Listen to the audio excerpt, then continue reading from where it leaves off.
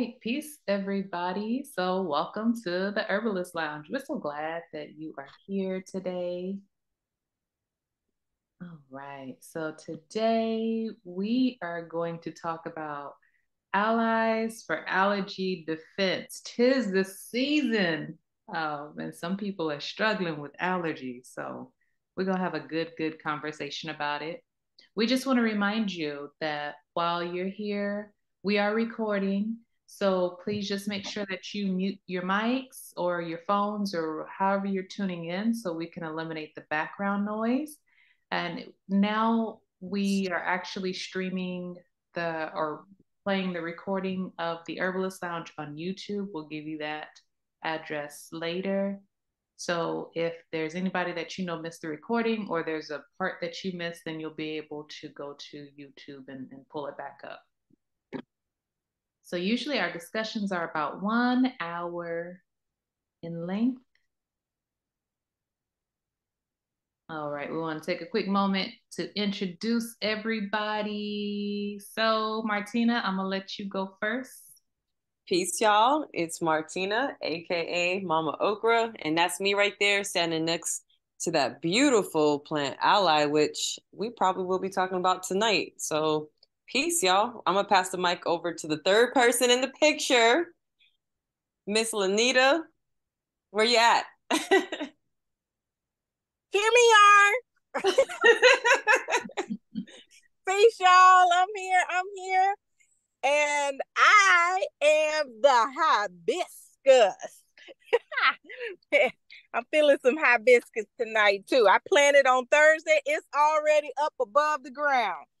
So, unlike the allergens, I'm doing well over here most of the times. But I can't wait to get into this topic tonight. Throwing it over to you, Asia. All right. Hello, I'm Asia. I am in the middle if you're watching the slide presentation, holding the chicken.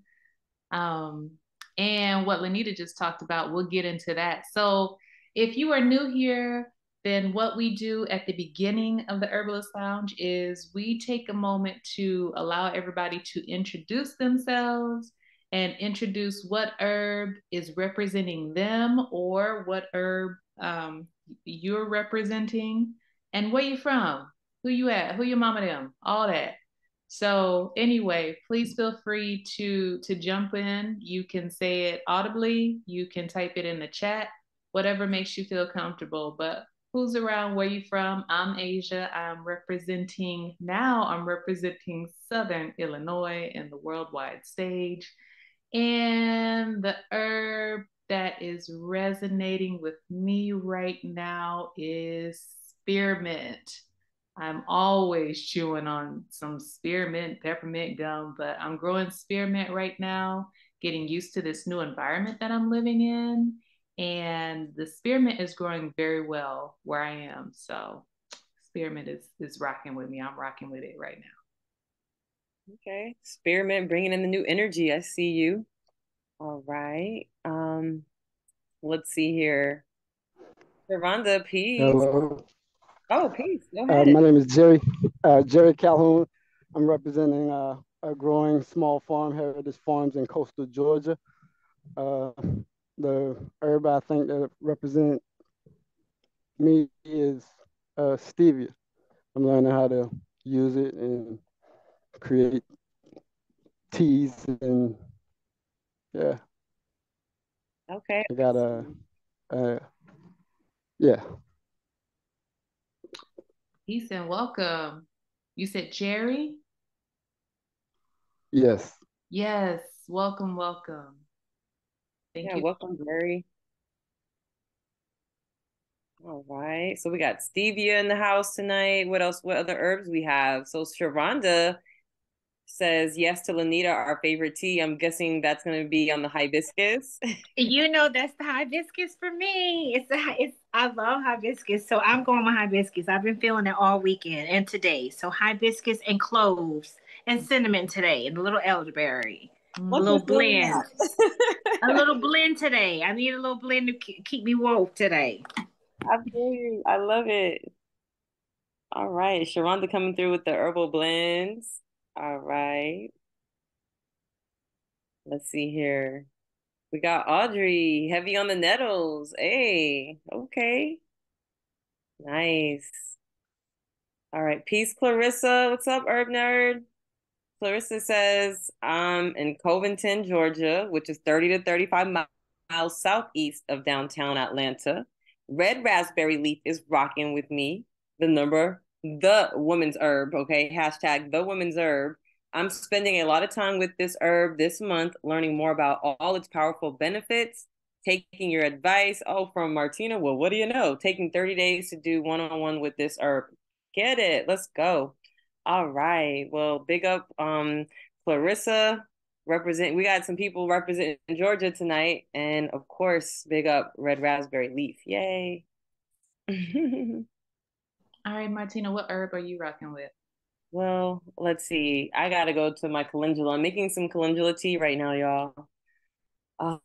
Yeah, big up the bitters tonight. I just need some bitters in my life when it's time to just stay grounded. And whew, if y'all don't know, Martina likes the bitters. So, yep, that's what we're doing tonight. I'm about to strain this tea and sip on it as we have this discussion tonight. So I'm looking forward to it. Nice.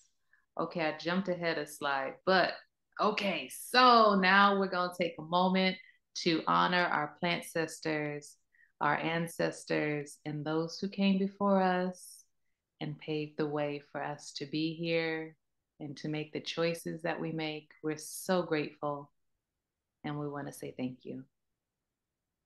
Ashe. Ashe. Ashe. All right, so let's jump into it. Let's talk about allergies. Oh my goodness.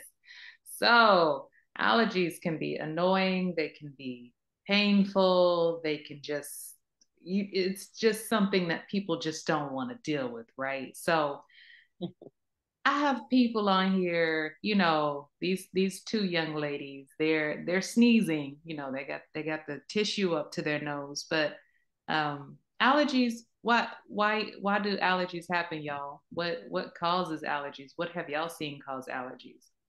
That's a good question. Out here in Texas, we have a whole bunch of flowers. Thank you, Lady Bird Johnson, for giving us the wildflowers. But we have ragweed and we have a lot of other different allergy producing plants. And let me tell you, when those pollen little seeds fly off and get in your nose, you sneezing, your eyes are running, you're itching, you don't know what's hitting you and from which direction.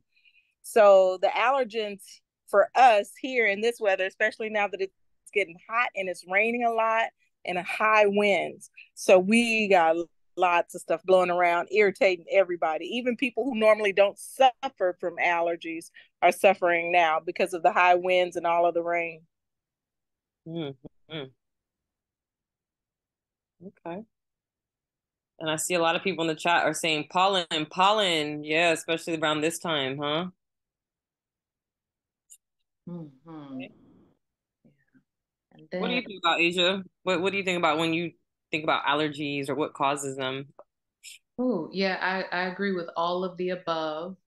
I'm trying not to go into the remedies. I'm just trying to stay with the basic right now. Like what causes them?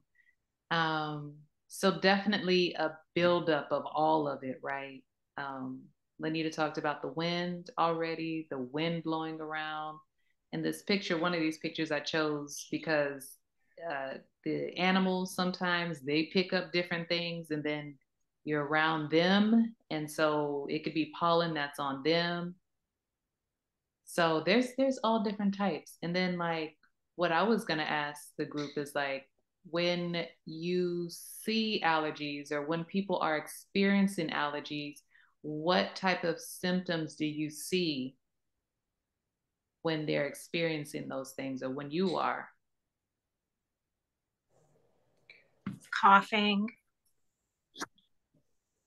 hay The fever, mm-hmm. shortness of breath. Mm-hmm. Shortness. I'm not laughing. Shortness of breath, watery eyes, itchy eyes. Mm-hmm. Yeah. Mm-hmm. Headache, congestion. mucus, hives, yes, stress. Rash, yep. So we're almost out of like the medium. There's like this much of a gap of without tea. So like, is that okay? Or because like we're out of sweetener to like make more tea. Hang on just a sec. I can bring you the cup just so you can see it. Pardon. Just for a second. Yeah, poor sleep. So I love this because I'm looking at all these different things that are popping up, and it's really just giving us like more insight to how we can use herbs to obviously help with symptoms, and then, you know, importantly, to get to the root of it as well and help maintain it. So this, I love this start here. These are really good questions. All right, so then let's get into some plant allies. So wait, Asia. Just yeah. before you go there, you have a four-legged in the picture, and I've met dogs that have allergies too.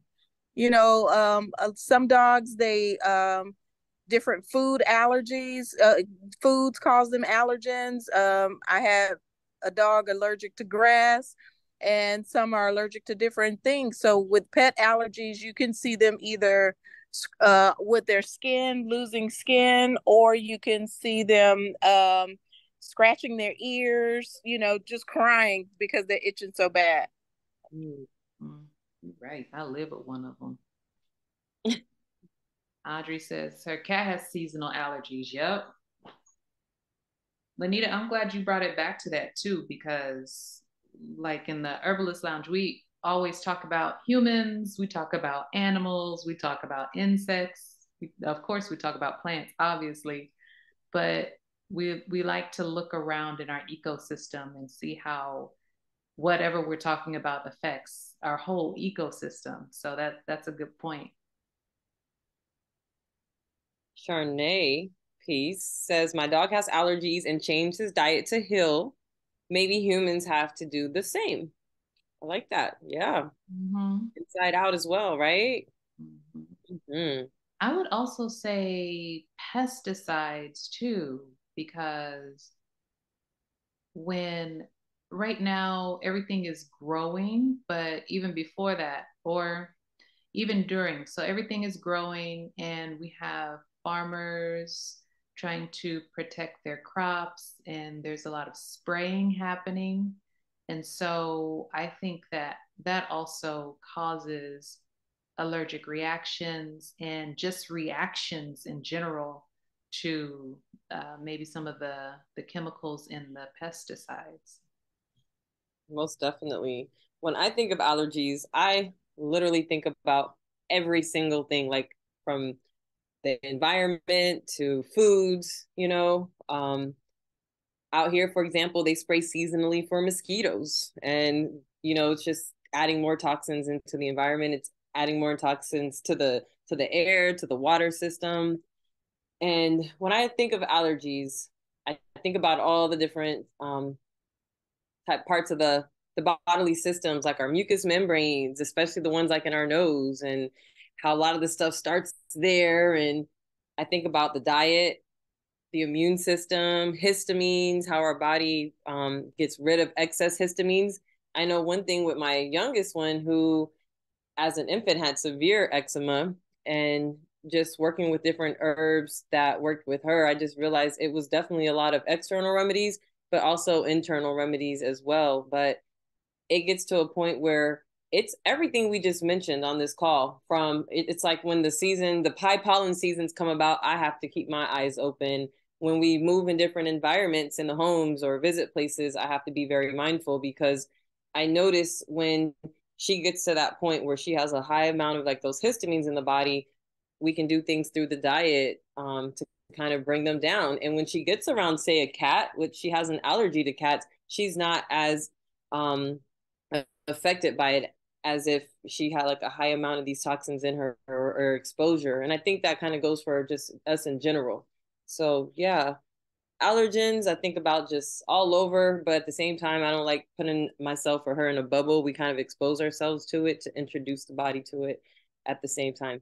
And some things we're not trying to be exposed to, though, you know, a lot of those high level toxins. So, yeah, those are just some initial thoughts. Mm-hmm. Yeah, that's good stuff. Hey, Martina, one of the allergens that we haven't talked about, I think I just thought about it because of you. I remember when I was in school in the springtime, the girls want to be all cute and they wear them body sprays that smell like strawberries and, you know, all the cream cheese and all them sweet perfumey stuff. And I couldn't even sit in class. I would be sneezing so hard, my eyes were watering just from the smells of those different body sprays that they wore. Yeah, those trigger headaches. And I'm telling you, for those who don't know, I'm in the classroom teaching. I'm an educator. And my number one rule is do not spray those sprays. I don't care if it's an expensive spray, Calvin Klein, the new line, or if it's strawberries and cream from the Jollar's tree or whatever. I don't want to smell it. It drives me crazy. And I start opening up all the windows and I'm on the second floor and they're like, it's not safe. And I'm like, look, these histamines that are about to increase in this room aren't safe. So yes, Lanita, I agree. Oh, so I try to go with more natural tones to the commercial voice. So you trying to tell me that next time I see you, I can't wear my strawberry cheesecake? No, I'm sorry. Wear that lavender essential oil that you usually have. But not too much though, okay? I'm gonna mix it. I'm gonna mix it. Oh, cream cheese. Y'all are crazy. Okay. Okay, here we go. All right, y'all. So we talked a lot about all the different reactions that we have, what we think of when we hear the word allergy. What are some ways in which right now we are already using, or what are some ways in which we recall maybe from our childhood, our family? What do we do with allergies? How can we help fight against allergies?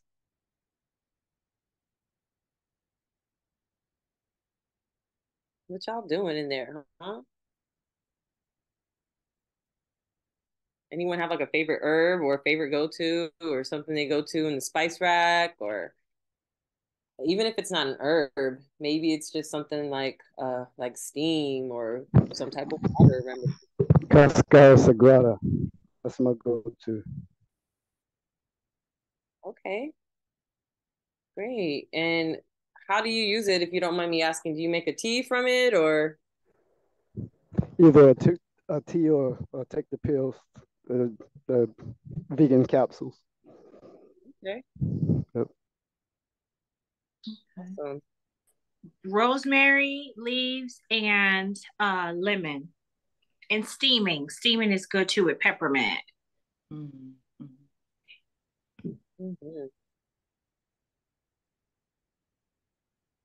Audrey says nettle and mullein tea. Mm-hmm.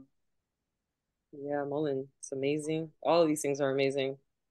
Charnay says a few drops of eucalyptus in a hot shower. Ooh, girl, yes. Mm-hmm. That helps for a lot of things.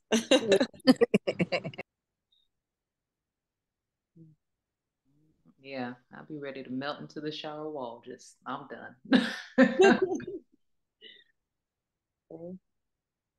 What about you, Asia? Do you have anything in particular that you use for your particular seasonal or your allergy needs? You know, I have been lucky. I'm gonna knock on wood. I don't really experience allergies in the way that other people do. The only other time that I can really remember having an issue with allergies was when I was in South Carolina and it got just hot and humid and the pollen from the trees. This is before I was like into trees and herbs, y'all, but there was this tree and round about this time it should be out like just spraying the yellow pollen everywhere. So you have yellow pollen all over the cars, all over the streets, all over you. Like so it was hard to breathe, number one with the humidity, and then number two with the pollen. So it was a lot of water, drinking water. It was a lot of like taking showers and making sure like I had the stuff off of me and like off of like anything that I could really kind of get away from. So that was a help. And then that's right when I started like reading Queen of Fua. So it was more than about diet, more so than anything else.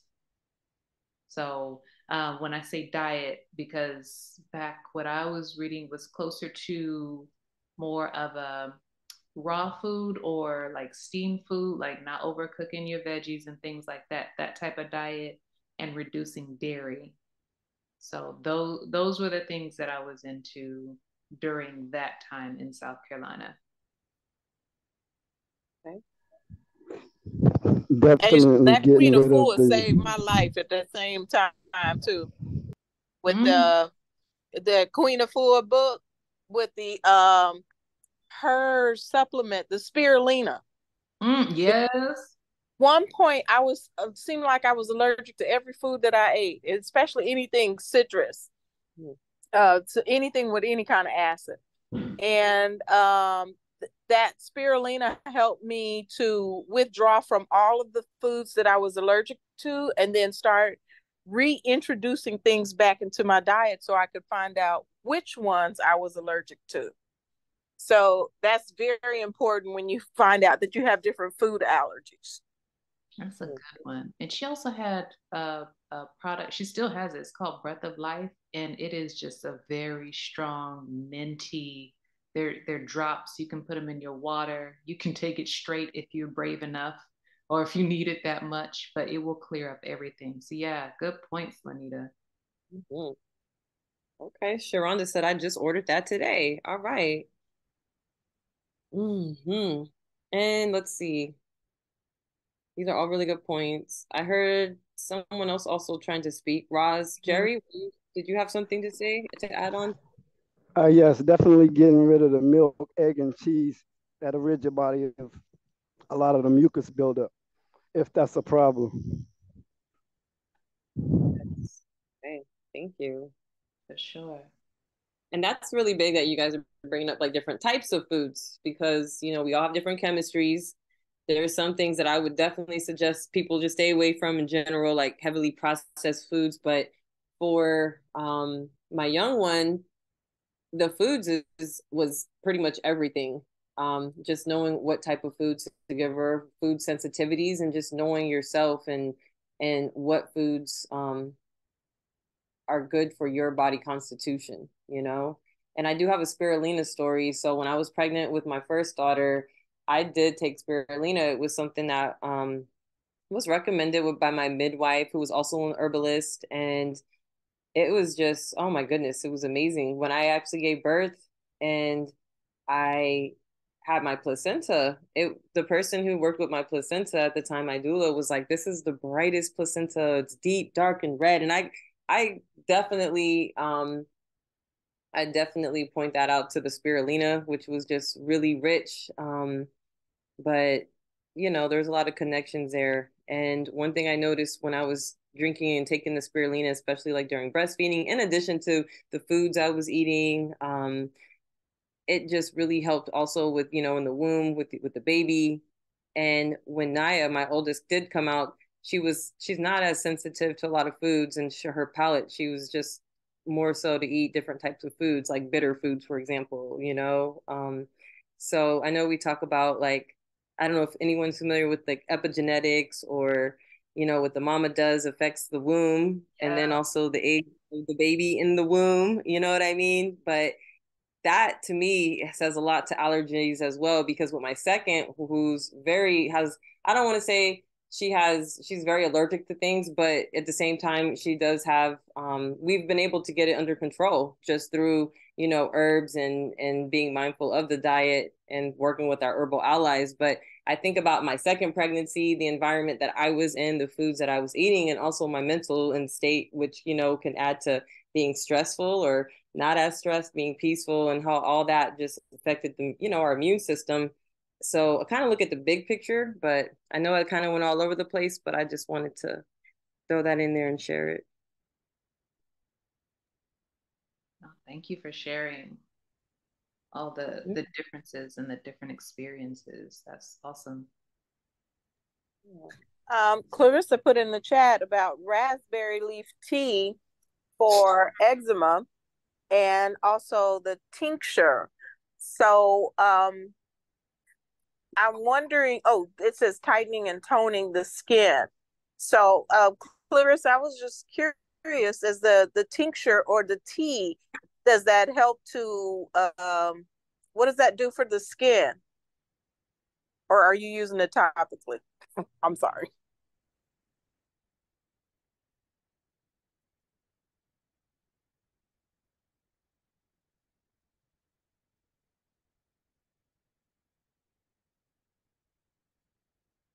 Okay, we got you. We got you, Clarissa. We're holding on. And while we, let's see. All right, so while we wait for Clarissa to answer that, and take your time, no rush at all, I'm gonna go ahead and read it. In addition to the raspberry leaf, which I do want to hear how you use the tincture or the tea. Clarissa also mentions comfrey leaf for itching, helping with pain, and even great for after giving birth to help heal the perineum, especially the area is itchy. Soothes and heals, keeps the tissues flexible. Also great for making sitz baths to soak in after birth. Yes, most definitely.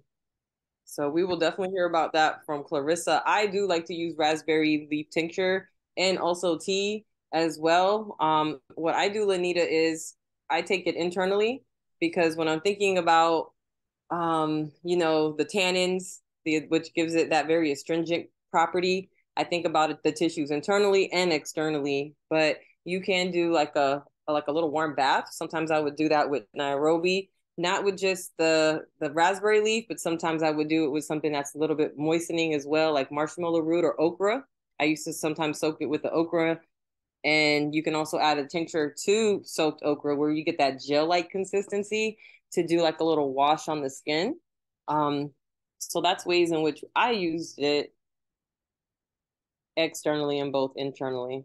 But yeah, I would love to hear from Clarissa as well to see how she is using good old raspberry leaf. Okay, I'm here. Sorry, I had to get in the area that was quiet. So I've been doing a lot of reading about it, and my daughter has eczema as well.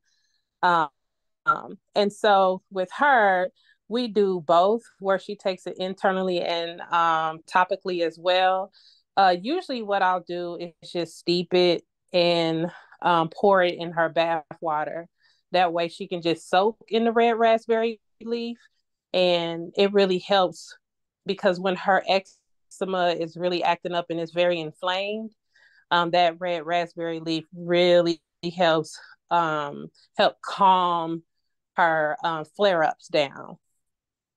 So that's what I use it for. I thought about also talking to you, Martina, about a salve, perhaps trying it that way too. Yeah, but yeah, too, because it pairs the moistening with the astringent property. And I always think of like energetics when I'm doing herbs, especially when I'm, well, not doing herbs, but when I'm working with my herbal allies and also with whatever's going on, right?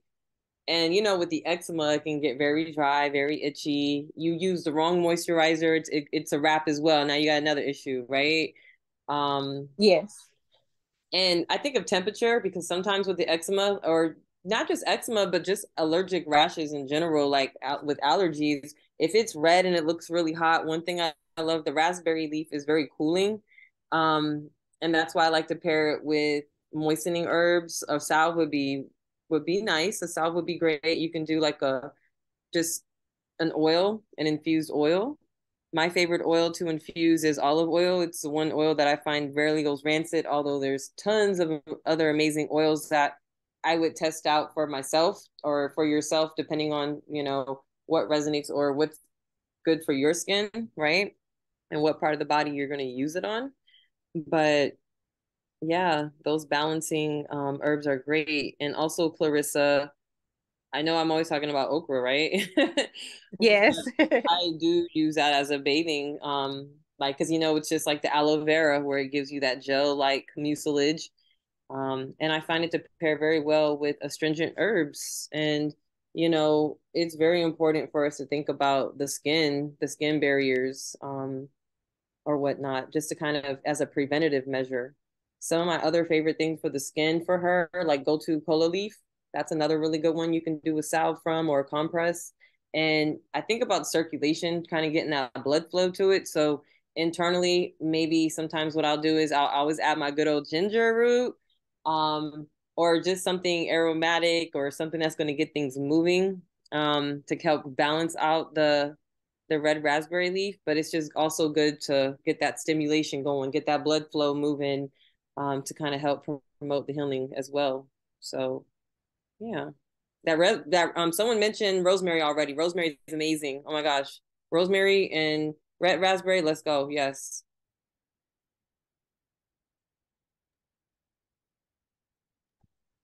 Martina, you mentioned those hot rashes. In the summertime, you get a lot of hot rashes. Out where I live, we got a lot of poison ivy, poison oak, poison sumac, and those rashes really itch. And they turn really red, and your skin is really inflamed. And it's the oil in that spreads that rash. So for those type rashes, I like using bentonite clay and nettles, using the nettles, making an infusion of the nettles and making the bentonite clay into a paste and putting it on those hot rashes. And you can put a little peppermint essential oil in there. Peppermint essential oil really helps with itching and with pain. So the bentonite clay dries up that rash. It takes the heat out of it. It cools it. And then the nettles is actually an antihistamine. Even though it causes a histamine reaction, it is an antihistamine. So it stops your skin from being so reactive to that poison ivy or poison oak or whatever. And that bentonite clay will dry it up really quick. And then the peppermint just helps to soothe the skin while you're going through the process. Mm-hmm. I'm co-signing on that, Lanita, all day. I'm your number one fan for many reasons. I got to give the two reasons. So while on Blackland Ranch, where Lanita resides, that beautiful piece of land, let's see, I was exposed to what, poison ivy. Thank goodness I didn't have a reaction. That's a different story. But I also had a wasp bite right on the center of my forehead, right? And who knows what else, but everything was taken care of herbally, by my herbalist Lanita. So I was in good hands. But to add on to that, one of the best remedies that I ever had, was it blessed me, right?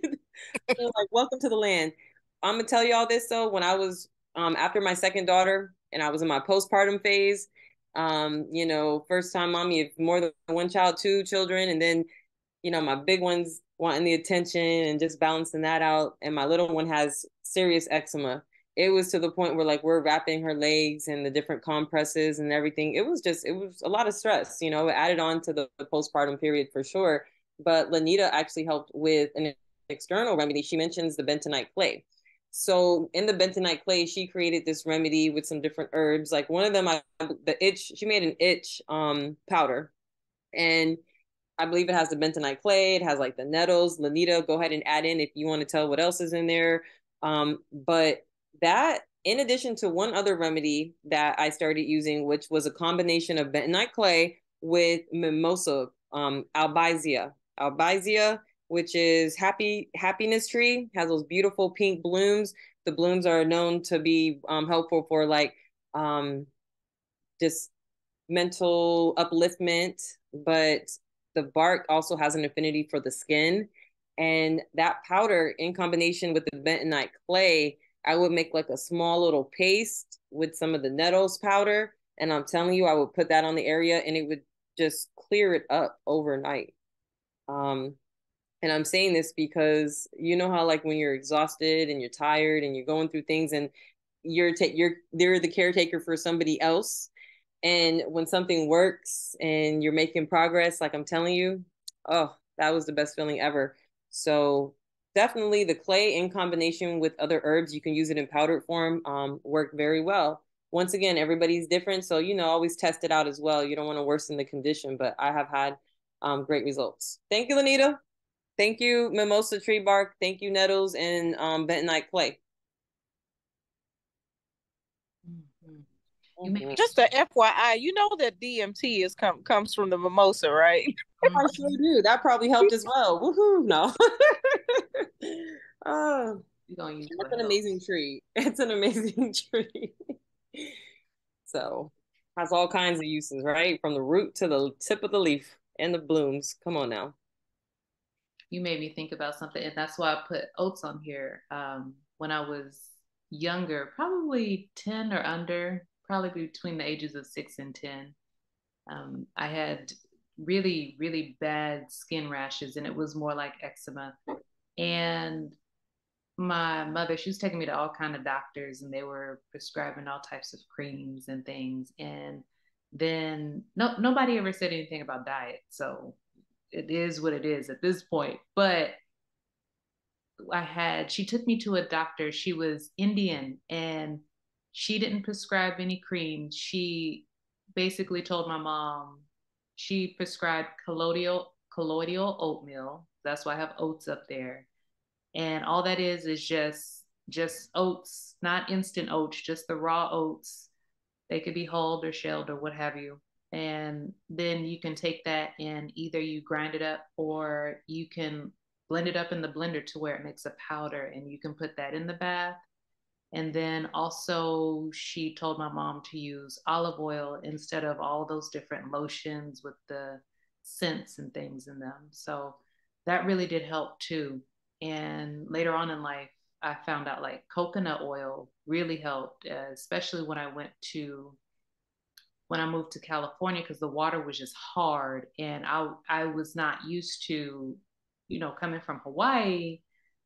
My skin was fine. Everything was good. It was humid. Everything was moisturized. Then I went to California, and I don't know what was in the pipes and the water, but my skin and my hair just like went crazy. So coconut oil helped to balance that as well. Yes, coconut oil helps so much in my household. It helps, like, it's the one thing I use, Asia, like, say, for example, I have some type of rash or maybe like acne, which I don't really get as much as I did when I was younger. But same thing with my youngest, I use coconut oil. It clears it up. Um, so coconut oil works for me as well. And yes, paying attention to those different environments, right? I'm in Florida, super humid, but going to California, it's like a whole other situation. So just being mindful as you travel in the environment, that's so true. Mm-hmm. And then something else y'all were talking about earlier, like with the heat and the rashes and all the poison plants, all those different things.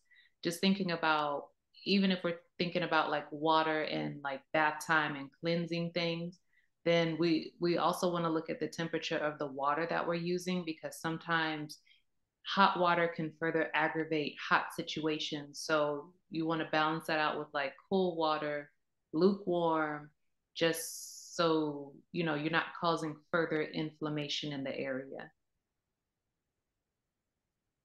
Mm-hmm. That's very true.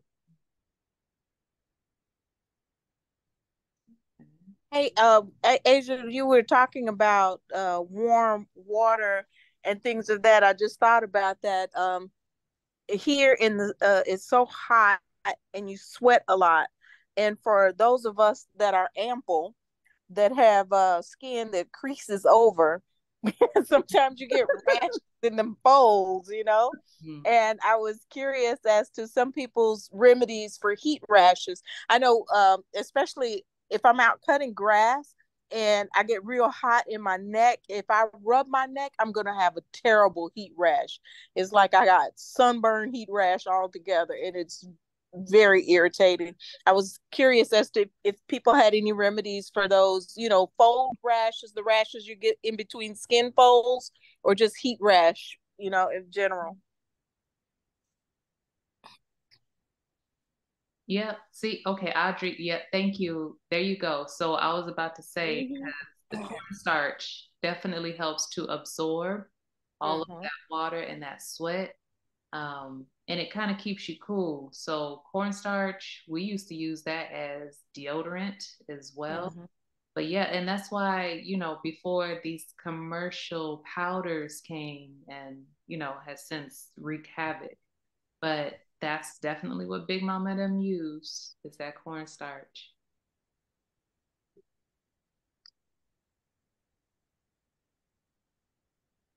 Seems like a lot of people like that in the chat too. So that must be the remedy then. Cornstarch. Okay, Like thanks. you just said, that's what Big Mama said, Lanita. That's right. I mean, the clinical study. Big Mama said it, period. Well, Love it. where I grew up is Miss Granny.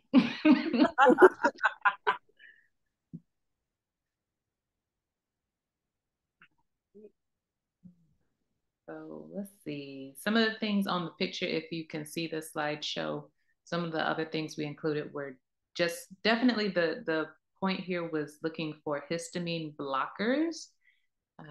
So when you look at you have the middle picture with the turmeric and the ginger and the cinnamon, and then also somebody already mentioned rosemary. Down in the corner, I put black seed. I was doing some research. I haven't used it, but black seed oil was recommended to assist with histamine responses to help to bring that down and to help to clear the passageways through the bronchial areas. And then we mentioned nettles, and then also the garlic and the onions. All your alliums help to really open pathways again, and to clear some of like the excess mucus because it can draw on those type of things, and to bring that out of the body. And Dr. Turtle used to say that the same thing that causes it can also be the cure. And I found that a lot with some of the allergens here, like plantain, nettles, and there's one plant particularly called sneezeweed. It's in the ragweed family, and oh, we have so much of that. But the Native Americans used to take that sneezeweed, dry it, powder it, and they would put it in their nose like a snuff to make them sneeze, literally. And that way you would blow the pollen out of your nose that sticks to the little hairs in your nose, especially when in the heat your nose gets so dry. You'd make yourself sneeze and you would rid yourself of the allergens. And that's the sneeze weed itself was the remedy, even though it's a ragweed. So many times the things that causes the problem can cure the problem.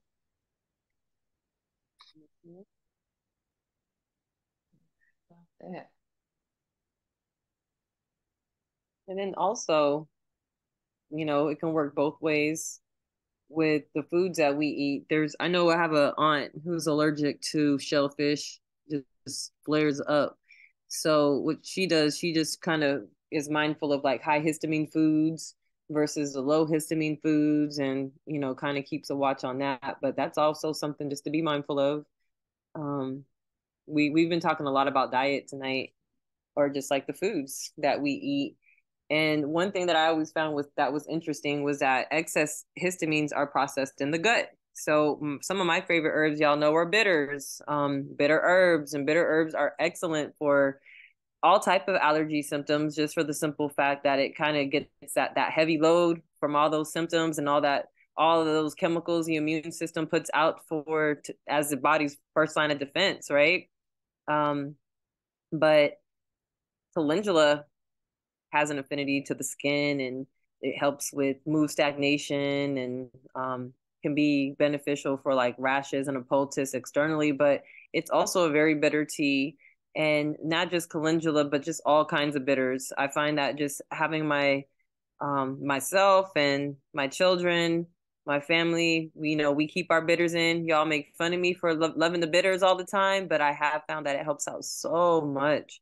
Just I see a correlation between when we're drinking our bitters, of course, in combination with all other tastes and flavors, right? It really does help with with keeping us not as susceptible to having allergies or allergic reactions, if that makes sense. So yeah, big up the bitters. It just increases that bile, and it increases enzymes, and enzymes actually help break down those histamines. And the histamines exit our body through that way, and then also through the urine. So making sure we have a healthy flow in the body is also very important. I think that brother said earlier that he liked Cascara sagrada, and that's another one that helps cleanses all of the things that hang around in your body that can become allergens. Cleansing your system. That's one of the main tenets of Ayurveda. The Panchakarma, cleansing the body. So seasonal cleansing is very good, and Cascara is another one that helps cleanse everything out. Mm-hmm. Thank you, sis.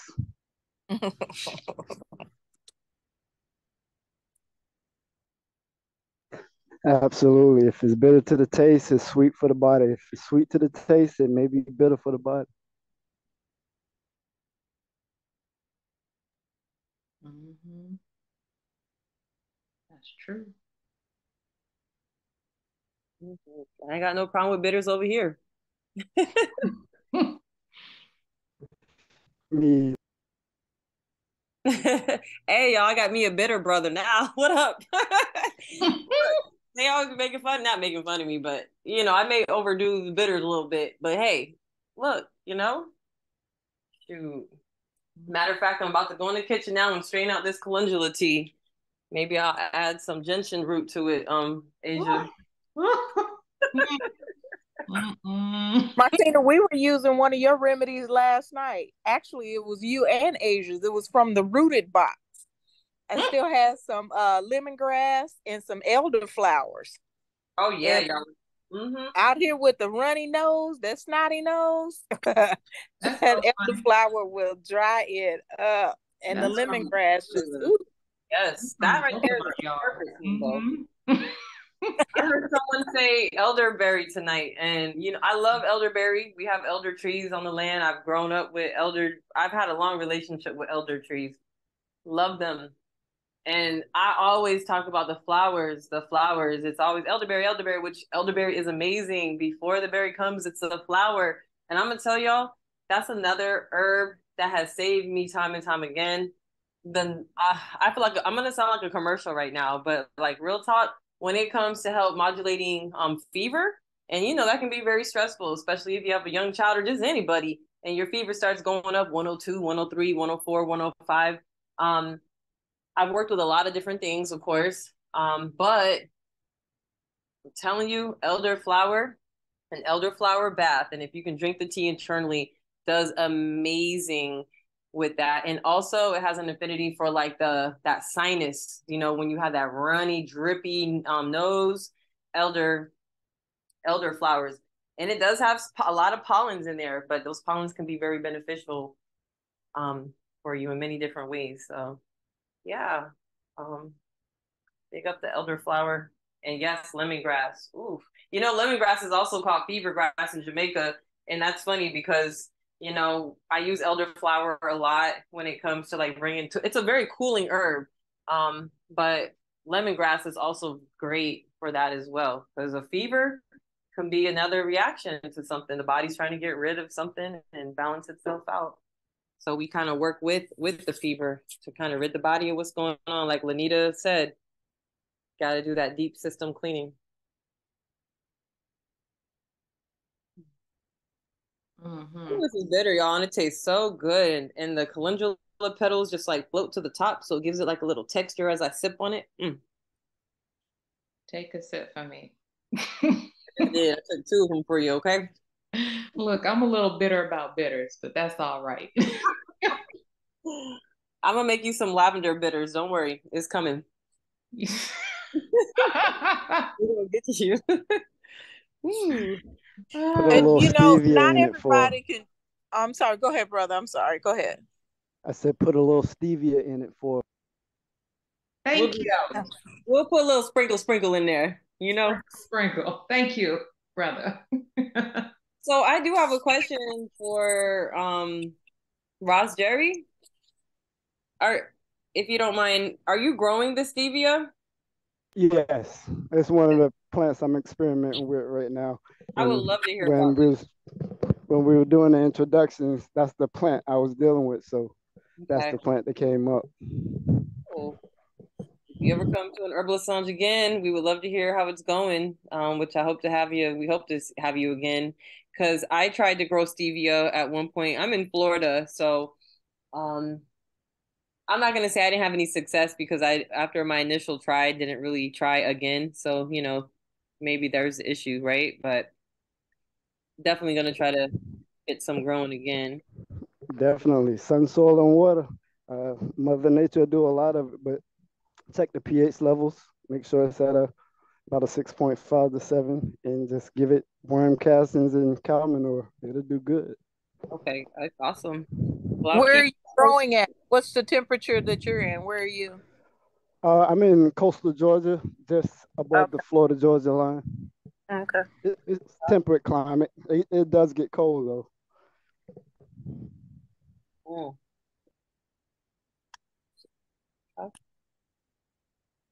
But for y'all that are timid on the bitters like I am, Martina also makes bitter sprays, and that's the only way that I could take those bitters. I can spray them on my tongue and eat it down with something else, but they work amazingly. So just know you don't have to be a bitter buddy to enjoy the benefits of the bitters. you don't have to be a grumpy Smurf, Lanita. So you have someone. Wait, Ross Jerry, you have your song. Well, your little saying about bitters. Asia, I'm gonna go ahead and have to say it. So bitters for your liver and your nervous system too. Everything's connected. You know how Mother Nature do. Ooh, I added a little ooh in there. That's the remix. Um, I but like say, that's it. You like that, right? Album's dropping, y'all. Y'all want to get on? Let's do this collaboration. Herbalist Lounge. But one thing that I really like to do with bitters is combine it with warming herbs, aromatic herbs, and that really kind of helps balance off the synergy of it because you do have to be careful with bitters. And of course, I've experienced it.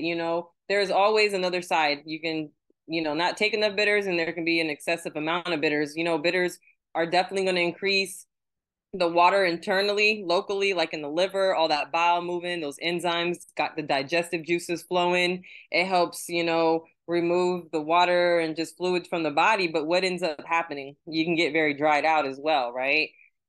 So I love to energetically combine bitter herbs, which are very cooling, with herbs that are warming and stimulating, and sialagogues, which help promote the saliva on the tongue. Then my favorite warming herbs are culinary herbs like ginger. Think about just anything aromatic, lemongrass. So, you can just do all kinds of things, and that's a nice combo that'll definitely get those fluids flowing. Mm-hmm. Mm-hmm. I like my bitter straight though. Uh-huh. Have we talked about the critters, the bugs, the itchums, the seums, and the bitums, no seums, and the bitums? No, let's talk about it. Let's talk about them triggers, some chiggers, some creepy crawling Ooh. chiggers, things like that creep me out, things that get in your skin. Anybody have any remedies or insight on that? Because woo. Tomato juice, Huh? tomato paste, tomato juice. Really? citronella plants. Huh? Citronella plants. Having Citronella. citron, yes, like on your porch and around your house. It keeps the mosquitoes, gnats, and stuff like that away. The citronella works good. I found any of the lemony scented plants work really well because I have citronella on one side, lemon balm on the other side, and lemon verbena is really strong too. So any of those lemony scented plants, they do really good for, especially you sitting on the porch and all the mosquitoes want to buzz around you at night in the evening time, mosquito 30. Having those plants in your flower beds or around your porch really keeps those mosquitoes down. You know, one of my favorite herbs for like insect bites and things like that is plantain. Good old plantain. And you can just find it pretty much everywhere you go, whether it's broadleaf or narrow leaf plantain. Um, it's such a wonderful herb. But yeah, plantain, witch hazel. I know up north in the Northeast, I saw more witch hazel trees or shrubs than I did down here in Florida. I don't really see them that often, but and also lavender. Good old lavender, Asia, right? Um, Mm-hmm. for stings and stuff like that. Yeah, that'll stop the histamine response as well. So a lot of those astringent herbs, even like all your green teas, your black teas, your white teas, those will help to stop those histamine responses and localize whatever it is that's happening. Mm. That's a good point. Tea bags. I want to dispel a myth about chiggers. A lot of people think that chiggers are the gift that keep on giving. They think that the chiggers burrow into your skin and they keep biting you or they keep going, but it's not that. It's that the chiggers, like if you walk through tall grass, the chiggers, unfortunately, are very cruel animals and they like to get around folds. Like they like to get around your underwear, your socks, in the creases and folds in your skin. So behind your knees and areas like that, the chiggers will get there and then they bite you. And people think that they keep biting you because the itch gets worse as it goes on. It's not. They inject something in you. And what they inject, if you don't clean it off as soon as you walk through there, it it increases the histamine reaction and you get those.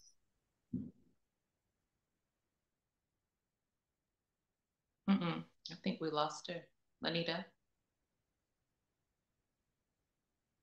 But yeah, so yeah, Okay.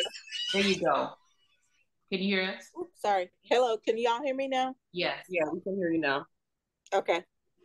It, I'm back. Okay, can you hear me now? Mm-hmm.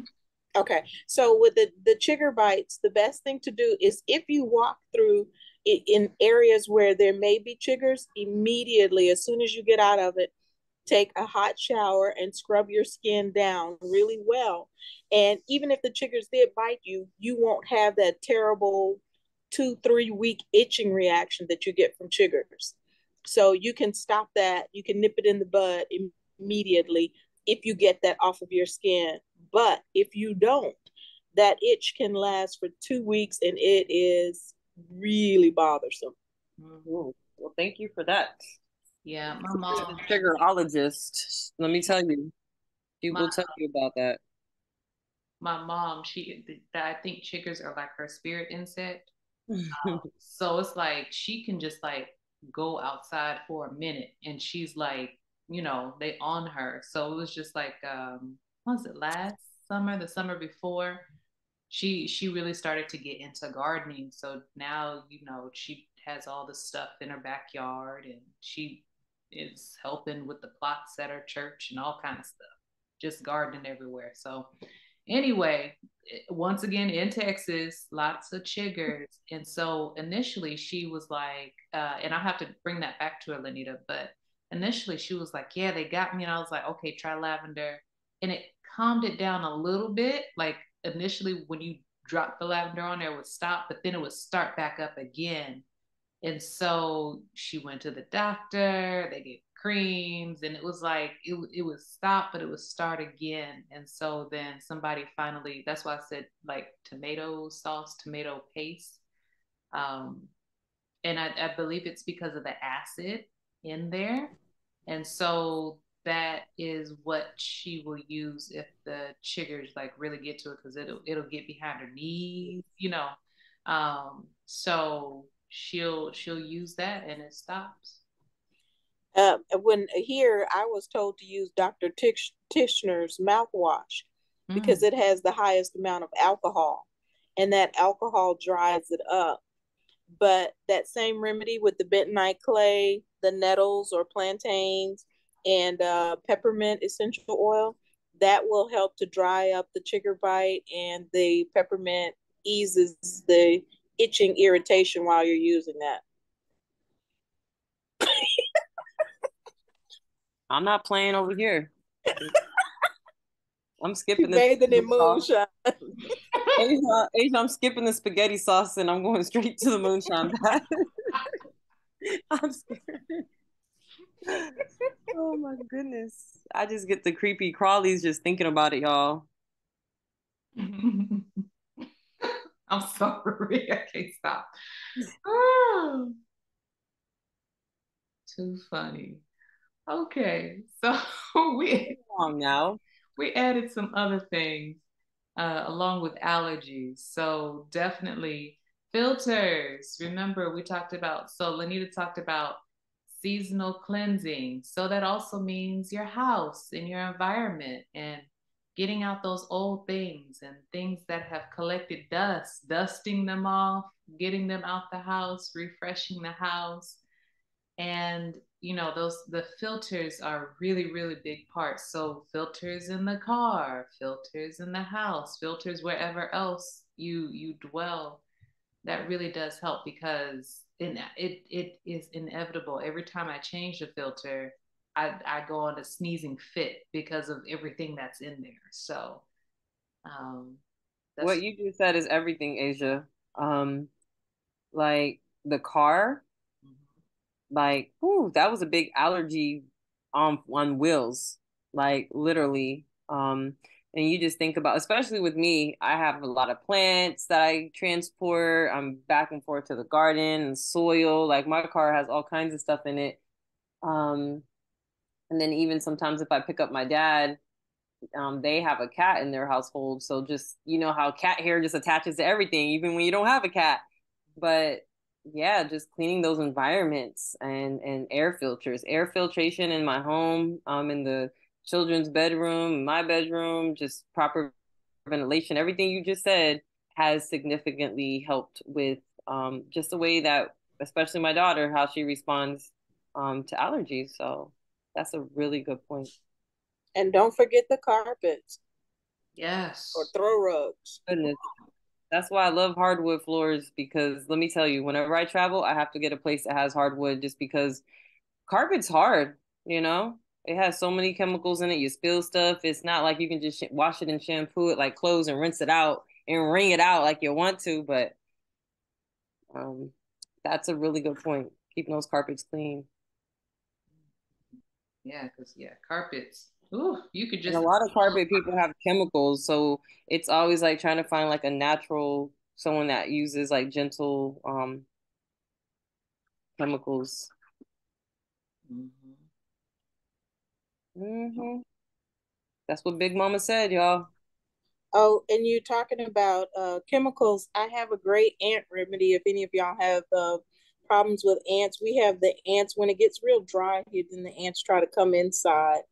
So you can do 5 parts cornmeal, 1 part boric acid, and that will, you can sprinkle that. If you have ant beds outside, you can sprinkle that in the ant beds, and then once they get dry, the ants won't come back. They kill the queen and they just don't come back.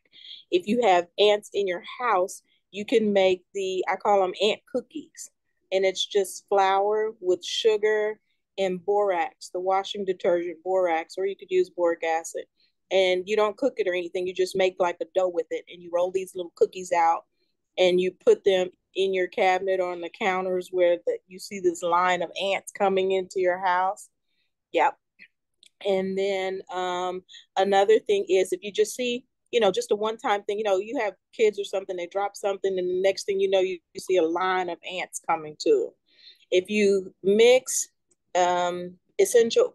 peppermint essential oil with water or vinegar, and you spray the line that they've come on, the ants can't find their way back in. That gets rid of the scent. So that'll, get the ants out if it's just a one-time deal. But the others, if you see them and they keep coming, then you can kill them with the boric acid, with the ant cookies or the cornmeal and boric acid.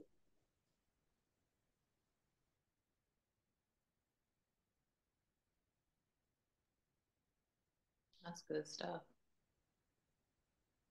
You know that Back you to the recipes of death, y'all, for those insects. no fake death cookie. I just laughed when Anita was like, "Don't need to bake it." And you just remind me if y'all didn't get a chance to check out the last Herbalist Lounge, oh my gosh, it was all we went in on that. So much good stuff, and it's amazing to see how all this stuff is just tied together. You know how everything's interrelated. Once again, even how our bodily systems and the healing's interrelated. Even those toxins and the bad stuff is interrelated. So yes, Clarissa.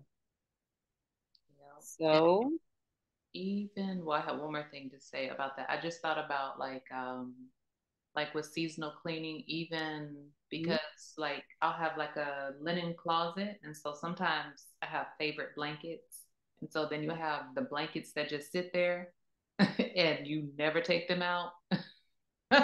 So even that stuff, like taking it seasonally or a couple times a year, the stuff that you don't use but you'll need it for later. If you either like package it up or you're if it's out in the air, then taking it and washing it and making sure all that stuff is refreshed is good. very true. Hmm. So always, we always talk about the seasonal, or excuse me, the local honeys that can help. So a little bit of um, what is it? A little bit of the pollen from the local area can also help with allergies to pollen.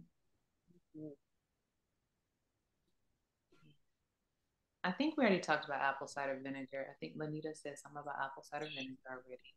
But Asia, would you reiterate how that apple cider vinegar works? Like for people that don't want to do tinctures with alcohol or making something for children, relate how that apple cider vinegar you can substitute the alcohol for the apple cider vinegar for the alcohol.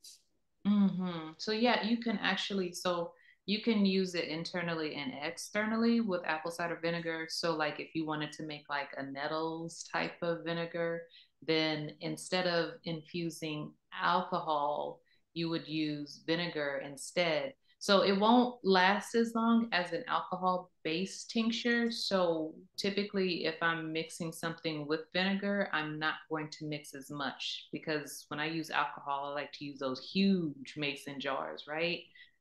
Anyway, so you would mix that, and then you can give that to the children. You can put it in a blend. You can put that in water, just like, and you would just use it like any other tincture, but that helps to remove the alcohol for people who have alcohol sensitivities or people who don't want to drink. They don't want to partake in it at all.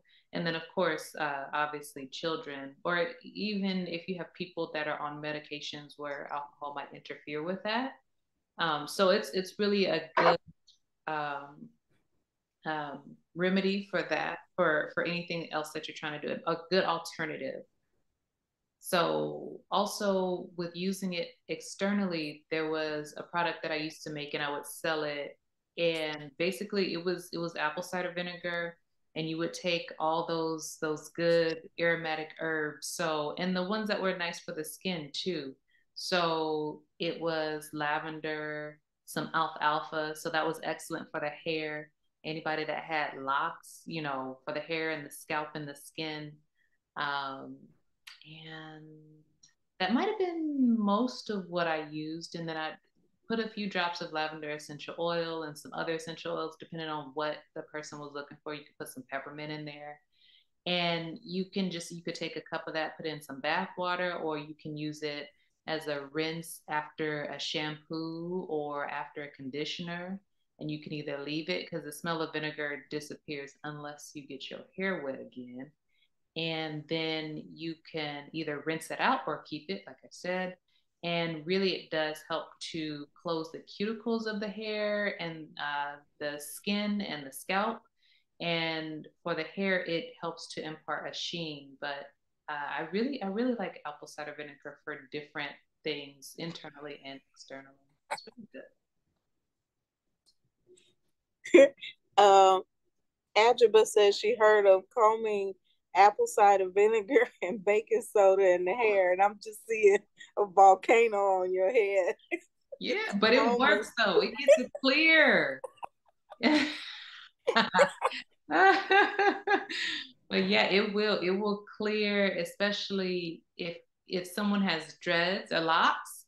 Mm-hmm. If you have thick locks, and so some people, they don't have a good habit of making sure that the shampoo, or even if you're using conditioner, is fully locked, or excuse me, fully washed out of locks. So then combining those two and just rinsing, like at least three rinses, at least three, passing it through, letting your dreads or your locks sit in the solution, helps to really clear out any buildup that's there. Yes, I'm ma'am. gonna take y'all's word for it, because that's what I clean my drains with. I'm not fixing to put that on my hair.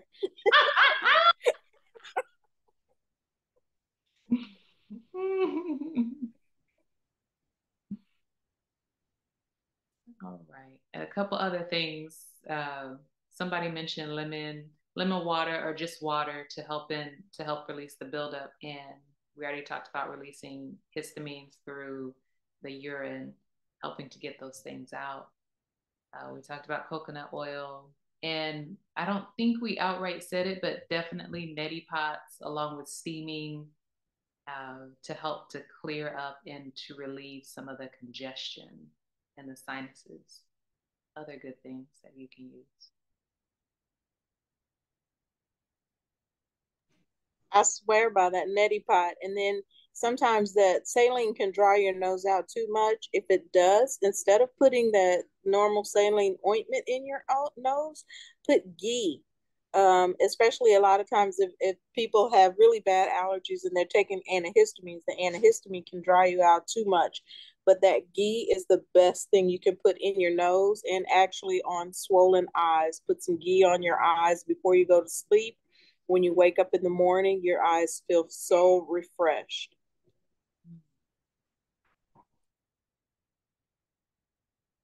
Look, something in my head said, well, let's just go to sleep then, right now. Let's do it. Don't put that ghee on your eyes. All right. All right. So, do we have anything else that we wanted to add to allies that helps us to move through this season with the allergies and the environmental things?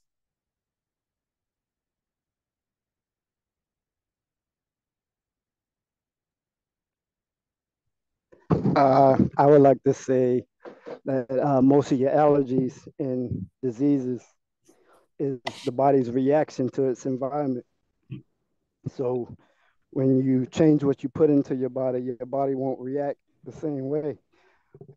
All the buildup, the toxicity, the pesticides, the herbs, the fertilizers, all that builds up within your body, and you have to detox it.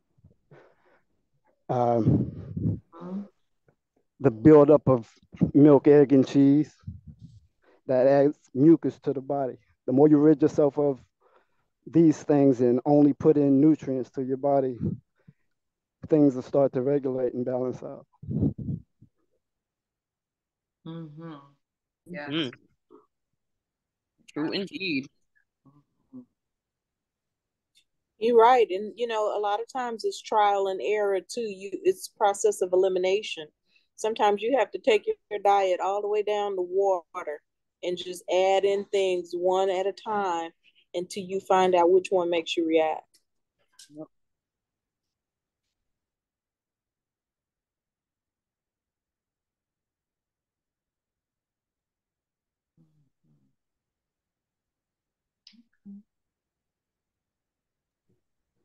Lastly, anybody got any tick remedies besides fire?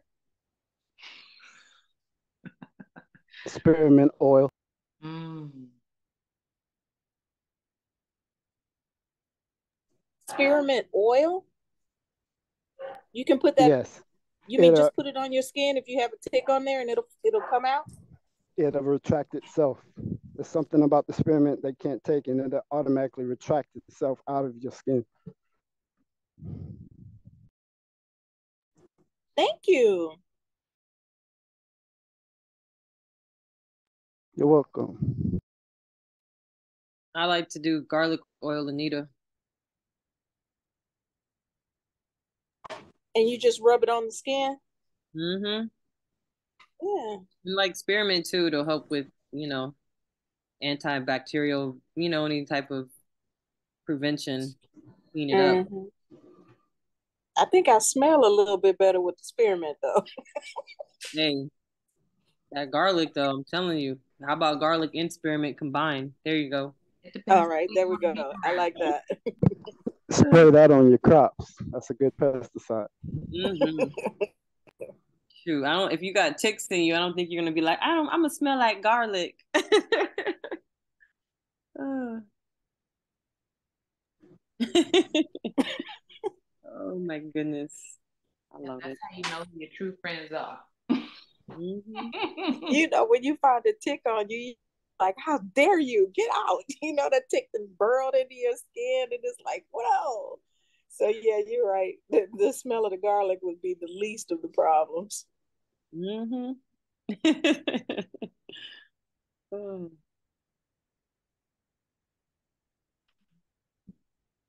All right, so we are going to move forward. All right, so here's that YouTube channel that I mentioned earlier. So again, if you want to run this back and if you missed a point or anything like that, we will post the Herbalist Lounge recording, I think next Sunday, I believe it is. So then you can always pull it from there. You can share, and we'll also share it as well. Thank you, Clarissa. Yep. So we have a YouTube channel. We have about 4 videos up now. So go to YouTube and visit us at Herbalist Lounge and then subscribe and share. And we're posting, so in addition to the Herbalist Lounge videos, we are also posting informational herbal videos just because we like to and it's fun. So So accurate. So thank you. Yay. All right, Ajaba. Yes. Okay, Ajaba, would you like to talk about this one?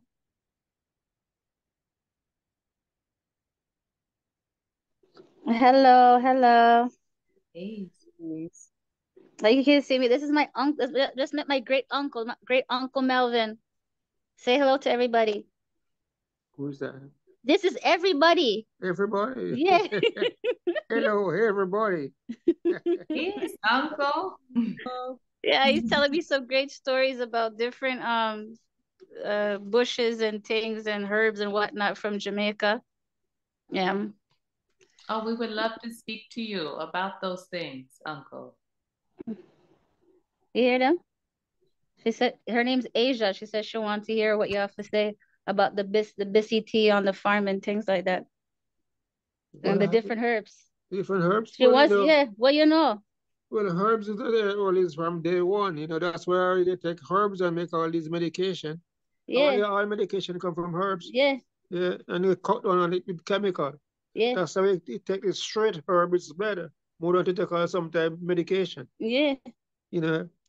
So it's hard to find people to blend all these herbs, different herbs together. Mm-hmm.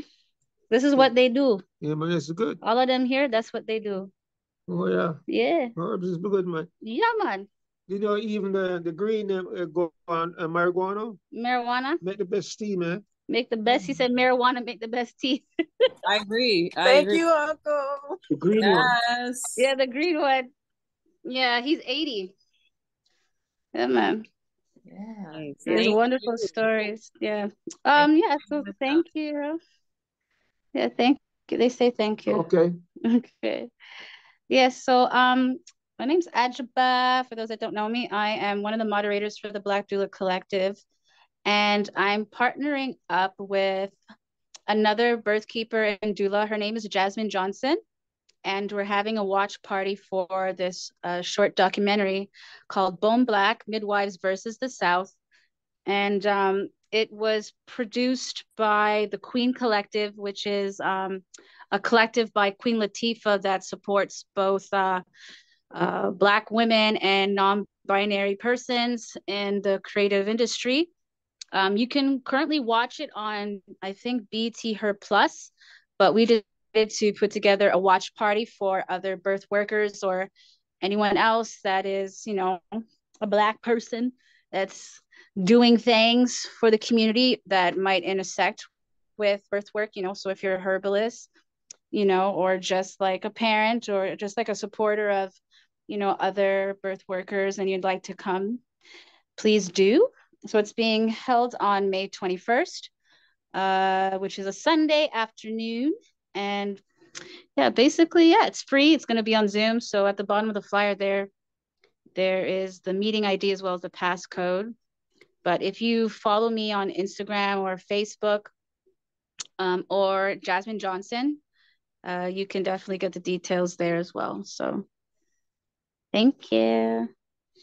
I am sharing right now. Thank you, Ajaba. All right, thank you. Thank you. Ajaba, tell Uncle Melvin I want to talk to him about my cookies. Oh, Lanita, she says she wants to talk to you about her cookies because I think she makes marijuana cookies. Yeah. I'm done. Good night, y'all. I can't.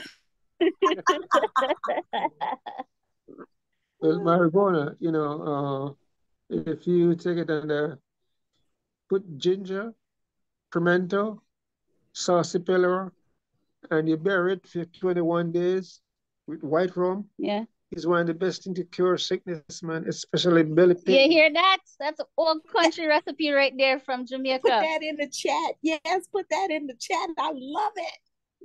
Thank Would. you. Yeah, yes, white rum. Always white rum. Hey, I got the white rum over here. Oh, so he says the old way of fermenting stuff is not in the closet, but bury it in the earth. 21 yeah, like for kimchi. 21 days. Yeah, same way they do kimchi. But didn't he say pimento too? Didn't he put some pepper in it? Pimento seed. He said marijuana. Green marijuana. Pimento seed. Ginger. Sarsaparilla. Sarsaparilla. And strong bark. Get those things and mix it with white rum. It's a weed, with the white rum. Mix it with the white rum and ferment it in the ground for 21 days. It's an English cork. You know, the cork, don't use it ordinary cork like rust. Use it kind of use like an English rubber cork. Don't want the ones that rust. Yeah. And you bury it for 21 days. Bury it for 21 days. And when you're going to use it, now you take like a medicine, like a teaspoonful 3 times a day, man. Clean you out, make strong, healthy. Yeah. Give it the color come clear and nice. Yeah. Yeah. I think that'll cure COVID. That would cure COVID. Oh, yeah. Yeah, but he knows. He was telling my great grandfather, his father, was an animal doctor and a birth worker as well. He delivered babies. He caught babies for both animals and people. So he's the last born of 12 children. And so he was brought around everywhere to see what my great grandfather was doing. My great grandfather did a lot of birth work and community based, like doing it for free for people back in Jamaica and we said Lennox Big Woods. Yeah. So Lennox Big Woods. That is Westmoreland. In Westmoreland. So he saw a lot of the work. So I said, oh, my great grandfather, a midwife. Woo! Yeah. What I see, he was in the First World War, 1914 war. That's why I get all those study for animal doctor in the war. And find those days, they mostly use horses and all those things. They need to fight the war. Yeah. You know, they have much, like, say, equipment. Yeah. World War I, you know, so. All right, so I have a question for y'all. Which part of Westmoreland? Which part of Westmoreland? Lennox Bigwood. He said Lennox Bigwood and Savannah Lamar. That is the capital of Bigwood, of Westmoreland. That's where my children's on their dad's side. That's where he's from. So Savlamar. Savlamar is a town. Yeah, that's where her children's father is from. Yeah, Yeah. That's where your That's where my father is from. yeah, that's where Vita from. That's where my grandmother is from. Yeah. Vita. Yeah. Yeah. Those kids born there, right? In the Savannah Hospital. Yeah. Ron, your dad, and all the, Yeah. That's where George was working. And where he met I met Vita. and that's how he met. Oh, that's where my grandfather was working at the hospital, and then he met my grandmother, who Right. couldn't boil an egg for her life. Apparently, had to learn from my grandfather. But that's another story. The next Herbalist Lounge, how to boil an egg. Yeah. Yeah, it could be related to your kids, Bertine. I'm meeting all kinds of relatives over here. Look, man, that's exactly. We'll have to chat more about it. So. Yeah. All right, they gotta go. Say ciao. Okay, bye-bye now. Thank you. Bye-bye. Peace. Thank you so much. Thanks. Thank you, Uncle Melvin. Okay, there. Bye now. Bye-bye now. Nice talking to you. Bye-bye now. Oh, we love it. Thank you so much, Ajaba, for sharing. Thank you for sharing. We love the elders.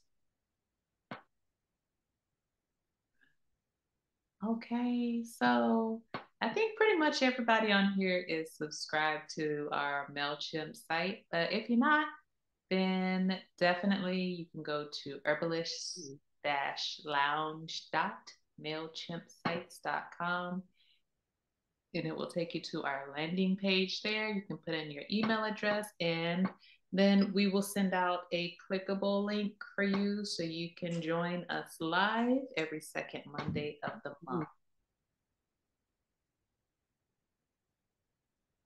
All right, and I just said it, so we do this every second Monday of the month. Hey. Yeah. So join us 7 p.m. Central Standard Time, 8 p.m. Eastern Standard Time. And if this is your first Herbalist Lounge, we thank you so much for coming. Come back again, you know when, and bring a friend. That's right. Peace, power, and green blessings. Blessings. Oh, no forget, put your contact information, whether it's social media, what have you, in the chat so we can share and we can follow each other, because we are a community and we love to spread the love and to share out in multiple platforms. All right. Peace. I'm going to stop the recording and then we're going to play a little outgoing music for you. Peace, everyone.